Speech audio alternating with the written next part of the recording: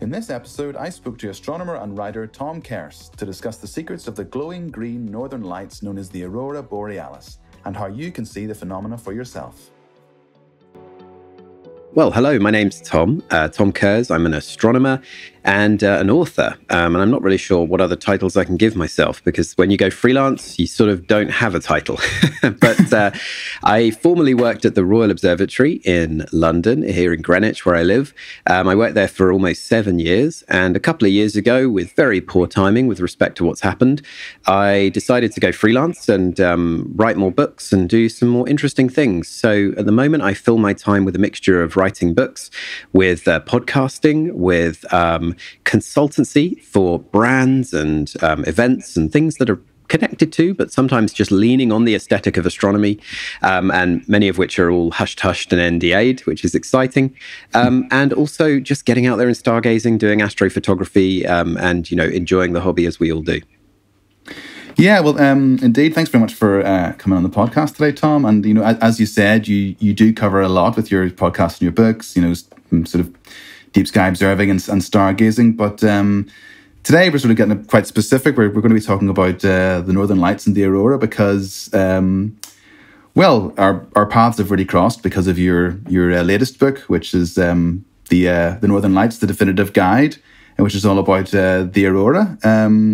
I just wanted to sort of kick off the podcast just in case anyone's sort of unaware or isn't really too sure of what the Northern Lights or the aurora are. If you could just give us a bit of a description. What are they and how is the phenomena caused? Well, I'm glad you're asking how it's caused, because whenever talking about what the Northern Lights are, it seems easiest to lean on the technical aspects, because trying to describe it as an experience, words often fail to get it there. Anyone who's tuning in, who's seen the aurora themselves, will know that it is truly out of this world, absolutely magical and really unique and hard to describe to your friends and family after you see it. But the Northern Lights, put simply, is a meteorological phenomenon, something that happens in our atmosphere, but with an astrophysical origin. So it doesn't really fall into a space. It's not really something in space, nor is it really weather. It's kind of a combination of the two. It's something we call space weather. And it's quite simply a display of light in the sky that reflects something about the environment around the Earth, specifically the magnetic environment, which is in a constant state of flux as the Earth's magnetic field interacts with the sun's magnetic field. So the sun's magnetic field is actually propagated out with charged particles known as the solar wind. Particles like single protons, for example, and electrons that flow away from the sun, not at the speed of light, somewhat slower than that, but still at a very high speed, and eventually reach us here on the Earth, where they smash into the Earth's magnetic field, causing all sorts of destabilization. But the Earth's magnetic field also acts like a net to some of these particles. It catches them. And then, being that the magnetic field has two poles, a north pole and a south pole, where it's naturally strongest, the particles are focused down near the magnetic poles, where they smash into gas atoms in our atmosphere and give those gas atoms energy. And atoms are kind of lazy. If you give them energy to hold on to, they sort of store it in their electrons for a bit, and then they want to put it down. They don't like holding on to it. They're anxious. So the electrons release the energy after a period of time, and it's released as light. And some of that light we can't see, but much of it we can. And so we see this beautiful, visible display of color in the sky that dances around as the Earth's magnetic field is undulating with this flow of energy, this flux of particles from the sun. Yeah, it's quite something to behold. I mean, you've mentioned that it's colourful, but you haven't actually sort of landed on the colour green, because I think that's the colour that most people think of when they think of the aurora. But it doesn't have to be green, does it? You get all these sorts of yellow hues and pinks. And what actually causes all the different colours? That's a really good question, and it's something we can all tune into. If you think back to a time before time now, the 1980s, a brilliant time, a great time to be born, if I do say so myself, or to have lived through. You'll know that on most TV programs, when they wanted to make things look futuristic, they would use a plasma ball, the coolest item you could get into your home. The way a plasma ball works, if you think about what's inside it, you've got a ball of gas. This is inert gas, so typically you'd have gases like neon and argon. And then in the middle is something called an electrode, which just produces a current that flows out through the gas. And if you make a circuit with your finger on the edge of the ball, you can make the flow of current stronger. And so the gas atoms are being given electrical energy. They're being excited, it's a technical term, and then they're releasing that energy as light. And in the case of neon, you get a sort of pinkish glow, and in the case of argon, you get blue. So you get these two colors together in the plasma ball. And as you said, green is the color we associate with the auroras, and that's because green is released by oxygen, particularly molecular oxygen, the kind of oxygen that we breathe, which is a bit closer to the ground, where the atmosphere is a bit thicker and heavier. And there is an abundance of oxygen in our atmosphere, not the most abundant element, but oxygen atoms are big. So there's a big chance that these electrons coming in are going to slam into them, and we're going to see a nice green glow. And that is the color most associated with auroras. But as you say, you can have lots of different colors. You typically will get pinks with your greens. Pinks are generally associated with molecular nitrogen.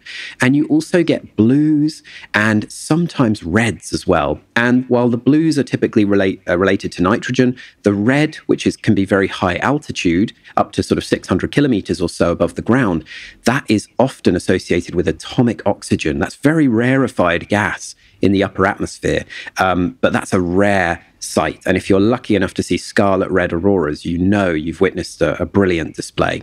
Of course, I think it's important just to pause and think about how color works, because we do see color well with our eyes during the day. But as all stargazers know, the color of the night sky seems quite muted. And it's not because it's not there, it's just because our eyes fail to be sensitive to it.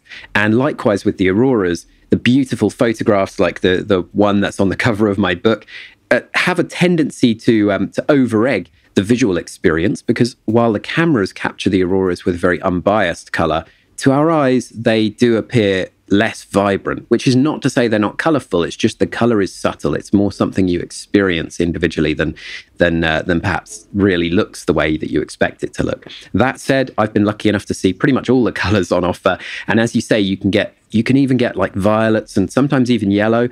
And this occurs just because of the mixing of different colors being received by your eye. So you can have an almost full visible spectrum of color during a really impressive display.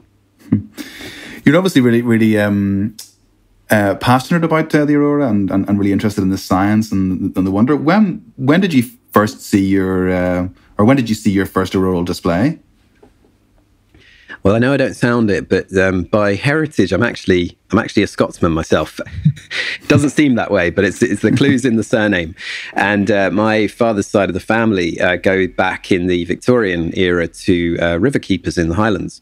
I actually grew up for a part of my young life in a sort of unconnected fashion in the north of Inverness. And on the coast there, you can sometimes see the Northern Lights. In fact, increasingly so with the number of alert systems. It's easier than ever, I think, for people to see it. And I just have a vague memory of when I was a kid seeing the Northern Lights from the beach. I also remember my dad, who was a pilot serving in the RAF, would tell me stories about how when they took the Jaguars, that were the jets he was flying at the time, up over the North Sea with the panoramic cockpit, it was possible to have the auroras above you. And you can kind of imagine in the mind of a child, that is almost mythology, something like that. It really lingers. So even at a young age, I think subconsciously I made a promise to myself that one day I would see the Northern Lights for real. And it's now over a decade ago, I got to go out to Iceland for the first time and have a really wonderful experience. Very lucky, actually, to see a geomagnetic storm, a really great display of auroras on my first time. So, yeah, it's been over 10 years now. But yes, it does. It's something that comes from childhood, which I think is true for most of us, really, with our lifelong love of the sky. Yeah, I mean, do you think that was perhaps your first astronomy experience? Would that maybe be the experience that sent you on your way to becoming a professional astronomer? Yes, I think that for many of us, it is those sort of like childhood memories that they're not. Some of them aren't even memories, but they really create some subconscious love for the sky. And I do sometimes wonder where my love for the sky came from. But I think I was really lucky to have grown up, as I said before, the son of a pilot who himself, he decided he wanted to fly, having watched people stand on the moon when he was young. So that inspiration was passed down through the generations, and I kind of caught his infectious love for space. And in the education world, which I've had some experience in, we have a great term for it. It's called science capital. And it really just means if your parents sort of take an interest in your learning, maybe take you to museums or share their love of science with you, it can be very, very infectious on young minds. And so I think I just picked up a love of space, and that translated to getting my first telescope as a kid. And like many of us, just kind of falling very, very quickly in love with the sky when I realized that it was like a frontier of discovery, and every single experience was brand new every time. You know, you really feel like Galileo when you point your telescope at Jupiter for the first time. Everybody gets to experience it, and I love that about it. Completely. So what about today? Do you get much chance to go up to sort of Scandinavia and the sort of northern climes regularly enough to catch a display? Can we go back and take this interview in 2019? Because I've got a very good answer for you in 2019. But today, regular would be a strong word. The answer is as much as I can, absolutely. And I've been extremely fortunate in my life to be able to travel, to see the skies in some wonderful locations like Namibia, Hawaii, Chile, and of course Iceland, which I've been to many times, more than a dozen times. I've actually spent now, I think, about 60 to 70 clear nights under the auroras in Iceland in the past decade or so, which really helped to inform how the book came together. But yes, I have every ambition of doing more in the future. I'm very passionate as well about getting back up to Scotland where my roots are, because the sky there, when it's not raining, is absolutely beautiful. It's unrivaled in the UK for sure, and it's no accident that there's a dark sky reserve up there. So that's something I would love to do more in the future, especially with kind of being a bit more conscious of the impact that travel can have as well on the climate, to make the most of the skies that we have here on in our own lands. Definitely. What was that story you told me a while ago? And it was you were so captivated by an auroral display, and you were looking up, and you weren't watching where you were going. Oh gosh, yeah, you're right. The first time I went to Iceland to see the Northern Lights, I went on a bus trip, as many people do. And the bus trips are great because they will get you out to good sights to view. But there are some disadvantages, like being there with 300 other people, many of whom are trying to take flash photos of the sky, and you're sort of thinking, what are you trying to light up with your flash? The universe? I don't think it's going to work. And that's a bit distracting. So I think I must have wandered away from the group to get some peace and quiet. And yeah, I was very drawn to the sky. The aurora is a very arresting phenomenon. You've got to be careful. I wasn't careful. So I walked forward looking up and put my foot into a frozen stream right through the ice. That was really cold. So that brought me back to earth pretty quickly. But I was quickly absorbed again in the sky as my foot warmed up and dried off. Yes, the terrain of Scandinavia and some of the other places that people will go, like Siberia or Canada, to observe the Northern Lights, is actually, I think, part of the experience, is part of the adventure, because it's such another world to be standing on. And combined with this sky that is so unfamiliar, it is like being on another planet or some sort of magical kingdom. So yes, be careful. Learn from my experience. Just watch where you're walking when you see the lights for the first time. That's my advice. Yeah, and there's a reference that you make in the book also to it's a reference to Robert Scott's diary, because he wrote about seeing the Northern Lights during his expedition to the Antarctic, didn't he? That's quite a piece of history. How did you come across that? It is, you're right. I've always had a fascination with polar explorers. I think since a young age, there was just something about the adventure of trying to get to either the North Pole or the South Pole. And poor, ill-fated Captain Scott, of course, tried to get to the South Pole but failed to get home all the way back in 1912. And earlier in the previous summer, but what would be winter for the Southern Hemisphere, he was writing about the northern, or rather I should say the southern lights, the aurora australis. I think we'll talk about the terms a bit later, as he was standing on the Antarctic pack ice. And some of the words that he used, I think, come closer than almost anyone else to actually describing what it's like to see auroras or polar lights. He said that the phenomenon has infinite suggestion. He said that it's wholly spiritual or divine signaling. He's trying to frame it in the language of his time, the language of mystic signs and portents. Basically, it's pure poetry, and this coming from a naturalist who was very much rooted in the natural world and trying to understand things from a scientific perspective. But it sort of just shows how indescribable the phenomenon can be. So I don't know when I first came across Robert Falcon Scott's writing on the lights, but I had been reading his diaries many years ago, and it was probably around that time. And so that was actually the first sentence that went into the book, is a quote from Robert Falcon Scott. And while it, of course, refers to the southern lights, the experience, the felt experience, I think is very much the same, even here in the northern lights. So fortunately, we don't have to put ourselves in as much danger as Scott and his colleagues, but we can still get the sense of adventure by making our own sort of Arctic expedition. Definitely, yeah. And then the first sort of section of the book does talk about ancient recorded observations of the aurora. Just how far back do we know that those observations go?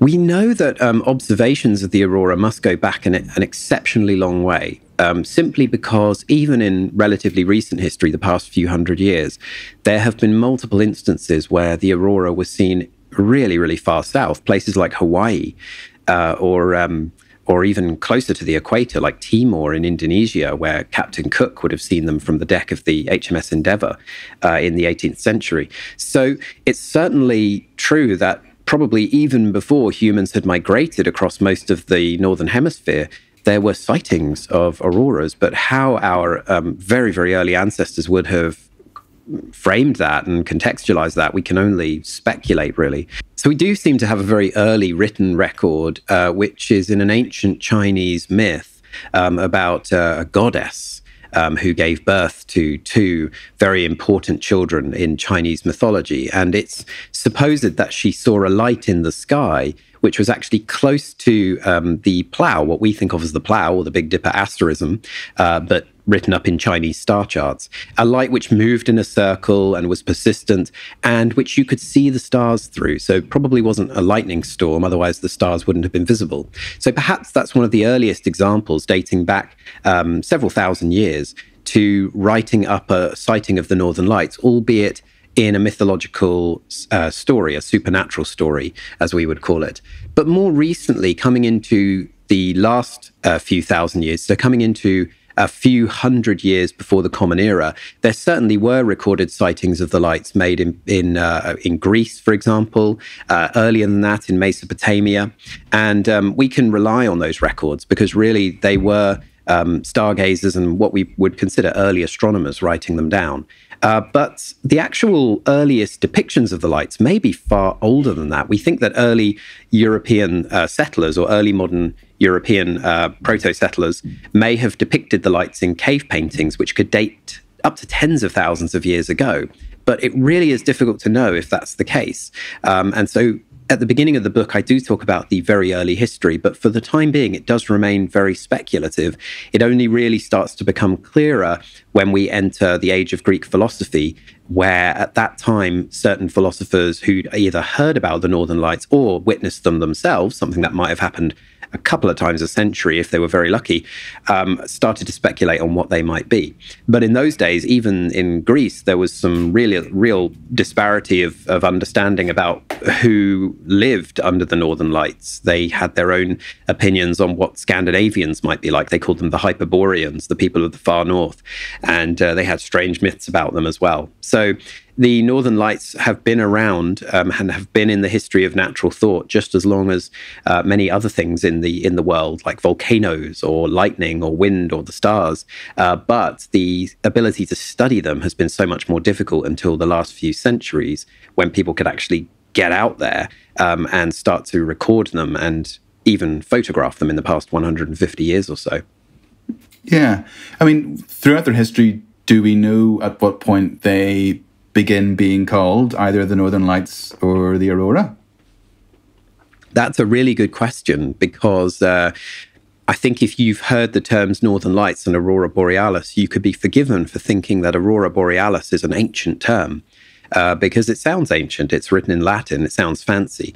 But aurora borealis is actually a relatively modern term, and the very first usage is credited to none other than the astronomer Galileo Galilei in the year 1616. And he appears to be describing probably a second-hand account of a sighting of the Northern Lights that may have come from one of his contemporary colleagues. We're not sure if he saw them himself yet at that time. And so he created the term aurora borealis, which means the dawn of the north. It's actually connected to two different sort of mythological figures. You might think of them as gods, but they're more like representations of nature. So Aurora, the dawn, the goddess of the dawn, and Boreas, the goddess of the god of the northern wind. And when you combine those together, it's really just the way that scientific nomenclature was created at the time, was to kind of use these Latin and Greek references. So Aurora Borealis, modern term, few hundred years old.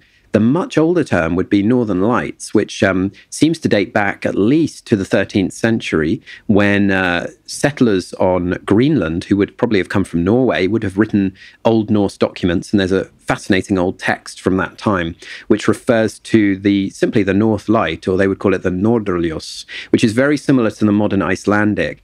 And for example, in Danish, I'm half Danish myself, and in Denmark, it's just called Nordlys, which just means North Light. So the Scandinavian and Germanic Northern Light is actually the more ancient term, even though it sounds relatively basic for clear understanding. And then, Aurora Borealis is a scientific term, the dawn of the north. In the southern hemisphere, the comparative phenomenon is the aurora australis, the dawn of the south, or the southern lights. That's so awesome, yeah. I mean, just the whole history of, sort of humanity seeing this incredible glowing phenomena, and then throughout the sort of centuries trying to work out what they are and giving them names and trying to get to the bottom of the secret. It sort of takes us nicely up to, I suppose, maybe the more scientific approach of more modern observers. How long did it take for humanity to properly nail down exactly what the aurora is? Yeah, if we go back to those Greek philosophers who started to make the first quasi-scientific descriptions, then we're really going from a period of around half a century before the Common Era right up to really the 1800s. Maybe you could say in the 1700s you had some pretty interesting scientific ideas, but it was really only in the 1800s, with the advances made to the understanding of both electricity and magnetism and the ability to recreate certain natural phenomena in the laboratory, that you see the Northern Lights beginning to be understood in their proper context. Although you did have some very interesting ideas proposed by people like Edmund Halley, it's just that at the time, models for the Earth were a little bit crude or a little bit primitive. And so trying to contextualize the Northern Lights as a space weather phenomenon was more difficult, because the idea of the Earth in space and the big space environment outside of it was still in its infancy. Even Halley, for example, tried to contextualize the Northern Lights within his own model for the Earth, which was the hollow Earth model. So in his model, the lights are created by material that spews out of the Earth's surface somewhere and then races overhead along the magnetic field line. So he's sort of like half right, but these ideas are being pieced together. Once you get into the late 1800s, the sort of Victorian era, you've got that wonderful age of science and industry and engineering, and some great advances were made. And as the polar explorers began to visit these regions with advanced scientific instruments at the turn of the 20th century, going into the early 1900s, when people like Scott were around, you really start to see rapid progress, which kind of culminates with Christian Birkeland, who recreated auroras in the laboratory, really for the first time, with the famous Birkeland sphere experiment. And that was early in the 20th century. So we're also still in the age of discovery when it comes to the Northern Lights, because there are mysteries that are still being unpicked today. And what's wonderful is in some cases it's citizen science, and in other cases it's things that were thought to be just a myth. So one of my favorite active areas of research is into aurora noise, which has been fabled for a long time. I can think of at least a dozen accounts from people I know who've reported seeing it. Seems to be very common for those who go to Canada, for example, to see auroras. But it's also had a long history of being dismissed as a psychoacoustic phenomenon, just a case of seeing something overwhelming and then hearing something in your mind's ear happening at the same time, a crackling sort of sound or a shuffling sort of sound. But actually, aurora noise is real and it's been recorded. And just in the last decade, there have been advances into understanding its origin, which is sort of due to static effects in the atmosphere, not too high above our heads. And then there's the phenomenon known as Steve, which is a very boring name given to a rather extraordinary phenomenon, the strong thermal emission velocity enhancement, which was mislabeled as a proton aurora for a long time until NASA satellites discovered that it is actually formed in a way that's quite separate to what we think of as auroras. It's higher up and it's much more energetic, and it can happen at a different angle to the rest of the auroral display over in the east or the west instead of in the north. And so it turns out that this space weather environment is much deeper and more exciting and more interesting than we had perhaps even thought throughout most of the 20th century, and that now with the age of space exploration, there's probably a lot more to learn. So while we do understand how auroras form, thankfully there are many unanswered questions, and if you're fascinated by auroras, there are whole careers ahead of you where you can not only go and look at them every night, but you can research them yourself and make some new discoveries. Yeah, I mean, I think there are bound to be a lot of people listening to this podcast now who are definitely sort of inspired and really interested in the phenomenon and probably want to see it themselves. I mean, that's definitely something worth touching upon, given your experience and expertise in observing the aurora. Like, what advice would you give to people who want to go and see the Northern Lights? Is there a specific place or time of year or even time of night to go and see a good auroral display? The first advice I would give everyone is don't delay. If you want to see the Northern Lights, don't delay, because there's a bit of a myth that you kind of need to go around the solar maximum activity when the solar cycle reaches its maximum. And while there are more opportunities to see auroras at that time, they never switch off. So you can go any year and you are going to have roughly even chances of seeing a good auroral display, especially if you learn a little bit about how to forecast them, a complete guide to which is featured in my book, by the way. I'm legally obliged to say that. But if you want to know when and where to go, the first thing to understand is where the auroral oval is visible throughout the year. And you probably already have a list of destinations in your mind because of the common association between countries like Norway, northern Sweden, Iceland, Canada, Alaska, and the Northern Lights. You could go more remote, somewhere like Siberia, if you really want a challenge, but there's no need to go anywhere particularly uncomfortable, because you can even fly to the beautiful city of Reykjavik, the capital of Iceland, rent a car and drive for just about 30 minutes out of the city and be in a fantastic site for viewing the Northern Lights. The key is to go at the right time of year, and then subsequently at the right time of night.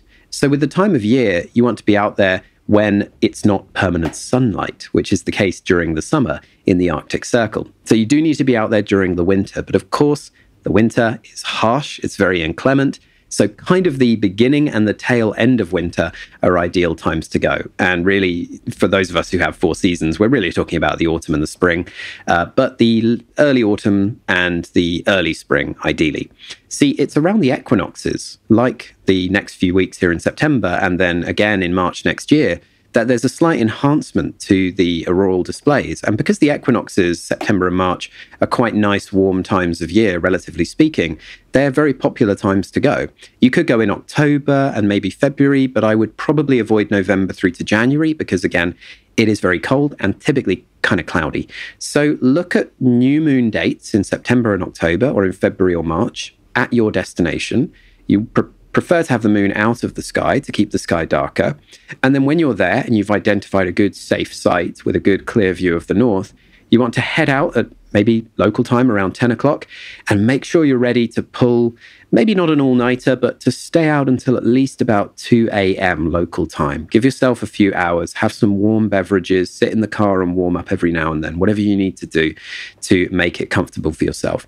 It's just, I have so many stories of friends and colleagues saying they traveled in Lapland and they didn't see the Northern Lights. They were really disappointed. And I'm thinking, hang on, you can see the Northern Lights literally every night from Lapland at this time of year. What's going wrong? And I would ask them, well, when are you going out? And they'd say, well, we stayed out till about 7:30 and then we went back in for dinner. And I think, no, you got to go out later. You really do have to be out around local midnight, preferably into the early morning hours. because that is when it is always at its most spectacular for you. The reason being, quite simply, that the auroral oval is this big, as the name suggests, ring of auroral light that's permanently happening in the Earth's atmosphere. And what you're waiting for is for the Earth to turn around and to turn you under the darkest, deepest part of the auroral oval, the darkest sky and the deepest, brightest part of the oval. And that's basically opposite the sun. So for you, you want to be up around local solar midnight, which to be respectful to time zones and so on, you should really give yourself a window between 10 and 2 a.m. just to make sure you cover it. So yes, that's my sort of golden ticket advice. But you can also do forecasting. And if you're flexible, if you're able to travel, or if you live in Scotland and you've got wonderful access to the sky, then it's worth paying attention to when geomagnetic activity is higher, when the storm surges are coming from the sun in the solar wind, because then you're much more likely to see an active display. And if you get really into it, you can get into some quite in-depth forecasting where you can start to look into things like substorms, which happen on short timescales. For the book I've written, I've tried to keep things relatively basic because my guide is about getting you into aurora chasing, and then you can take it further if you wish. Just trying to give you the push, really, and start you on a journey like the one I've been on. But you really should just think ahead about, as I say, those times of year, then the times of night, and just picking a destination that suits you, anywhere that the auroral oval can be found. So Iceland, Norway, Lapland, that's northern Finland and northern Sweden, and also over in Canada and Alaska are all wonderful destinations that are well within reach. If you live in Scotland, I'm very jealous. Try and look from home in the coming season before even booking a trip, because if you're alert enough, there's a really good opportunity that you will see them, in the next couple of months. Fantastic. Well, thanks very much for coming on the podcast, Tom, and sharing your experience and expertise. I mean, what more inspiration could anyone want than, the past half an hour or so of information and advice that you've given us? It's been great to speak to you. Thanks again for coming on.